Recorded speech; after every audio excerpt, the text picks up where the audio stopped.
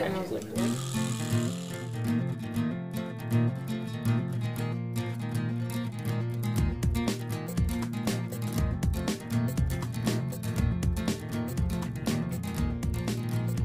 Hello, I'm Marike van Roon. I am an independent art historian and I work as interim manager in cultural organizations. I have been working for the University of Amsterdam more than 30 years for the museum and the library and the archives. But I started 1 year ago to be independent because I wanted to publish again, and I didn't have the time for that. And I'm also a Wikipedian. I think Wikimedia products are very, very important in open culture.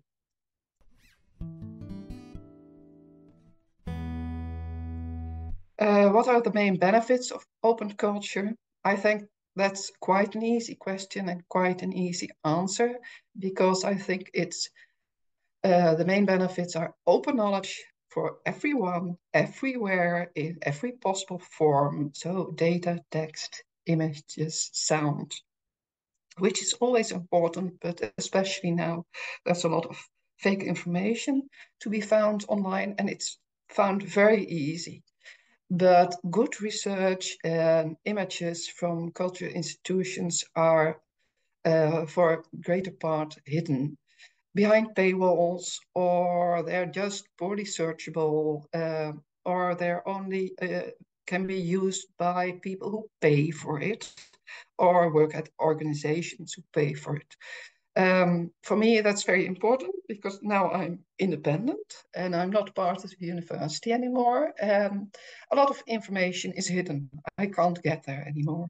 And I live in Amsterdam and I have got a lot of information.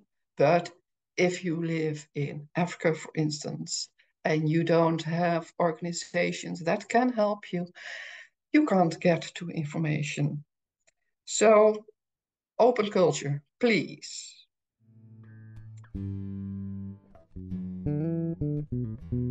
But there are, of course, a lot of barriers. And I think one of the most important barrier is copyright laws worldwide. Of course, they're important, but they date from a period that we didn't have internet, and we didn't imagine internet about 50 years ago. So most organizations, they don't have agreements, they don't have contracts with the creators of the images, and they can't publish. So we can publish, I think, everything about everything from before 1940, maybe, depends on the country you live in. But from 1940 onwards, we can't publish anything. And it costs really a lot of time and money to get copyright. And of course, the world of internet is international. So we don't have to follow copyright laws of our own country, but also of other countries, because the information gets everywhere. So I think that's one of the most important barriers. But of course, you also have got privacy laws. You can't show everyone. And the other not big barrier is commercial publishers. Of course, this is they earn money. It's all behind paywalls. It's very, very expensive. Universities pay a lot of money for information. And it's very difficult to get to that information. It's very elitist. You have to have money, you have to have someone who pays for you, or you have to pay it yourself. The other thing is just the old plain money issue. Organizations have to pay for their own digitization. If you're small, it's not easy. Especially, it's not only about digitization, it's all about maintaining the information online. So you have to do the maintenance of your online publication and digital preservation.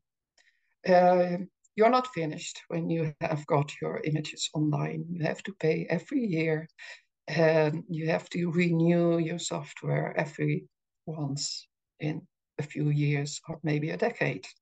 So it's just a money issue for small organizations. What did open up my mind? I have been working in this sector for more than 30 years. So I have seen, sorry.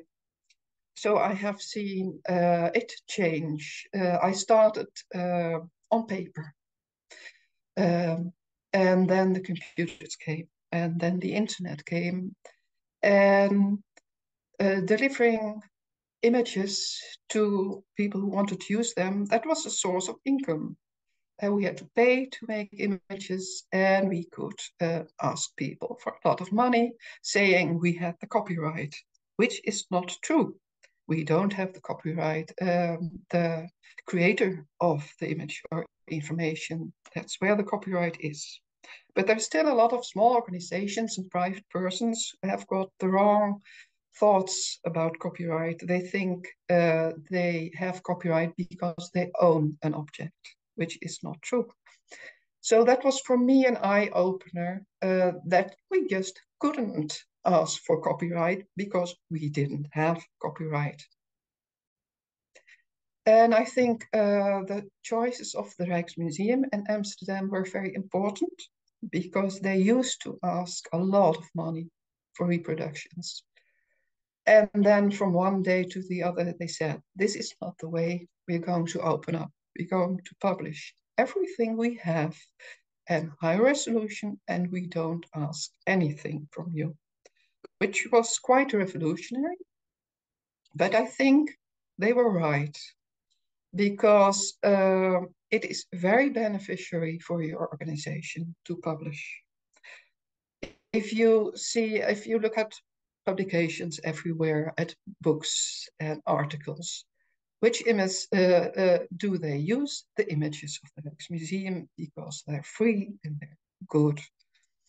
And if you don't open up, you don't exist. They don't use your images because they can't get there, or you have to pay a lot of money, so they're not used. You're forgotten. So it's very beneficiary for your organization to show yourself and just give it away. In the long term, that's really better.